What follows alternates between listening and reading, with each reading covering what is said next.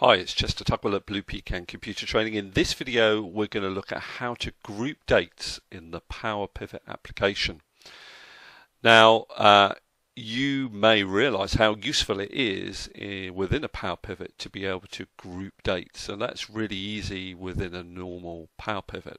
But as soon as you start using the data model, you'll realize that that functionality has been removed. But we can get around it a little bit.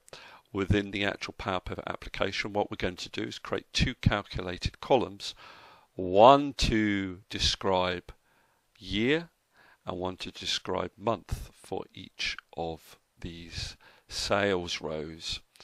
You may be a little bit worried about the way in which dates are formatted within the Power Pivot add-in.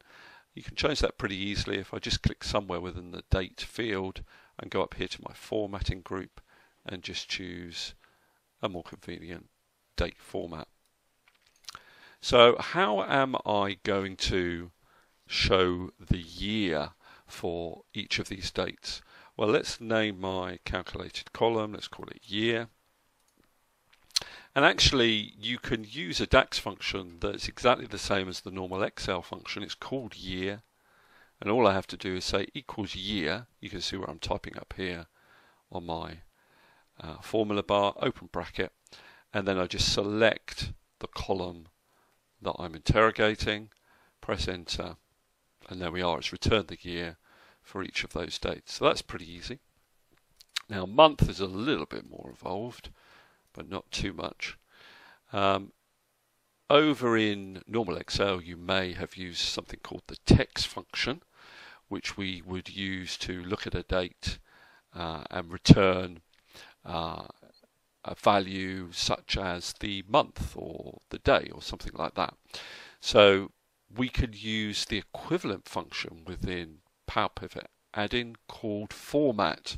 So if I say equal format, what I can do is point at the value, which would be the date column, comma, and then the format I want for that, well, I want to extract the month. So I'm going to put in quotation marks 3 M's and then close the bracket. And that will return the month. If I scroll down, you can see it's returned the month in each of those columns. So that's an interesting DAX function.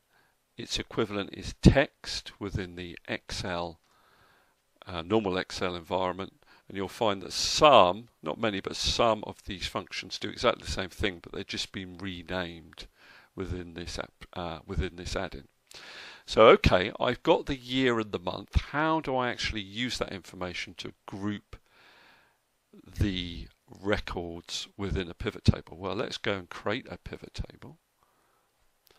I'll put it on a new worksheet. And I've got sales here, and there we are. Look, I've got those two calculations I did there.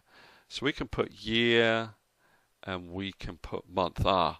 Is put it into the value. So I'm just going to drag it back into rows. I'm going to drag months into rows. Now, the first thing you'll notice, quite annoyingly, is that the months are in alphabetical order rather than calendar order.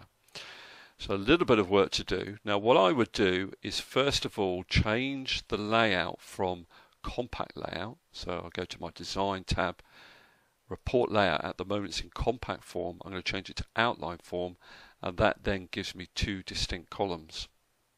Right, I'm going to go to this column and I want to be able to sort in calendar order. So what I do is I go to more sort options. I want to sort A to Z by month.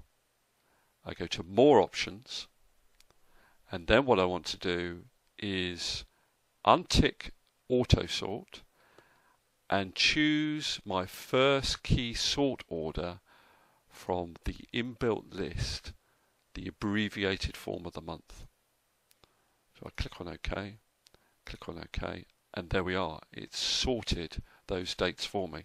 So now I can very easily just go in, and maybe I want to know the number of selling days in each of those months. So I put my values down to there, and there we are. It's done the calculation per year, per month.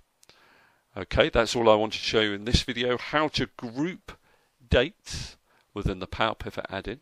Very, very easy in normal pivot tables, but a little bit more work involved when you're using the Power Pivot add-in. It's Chester Tugwell at Blue Pecan Computer Training. Hopefully that's been helpful.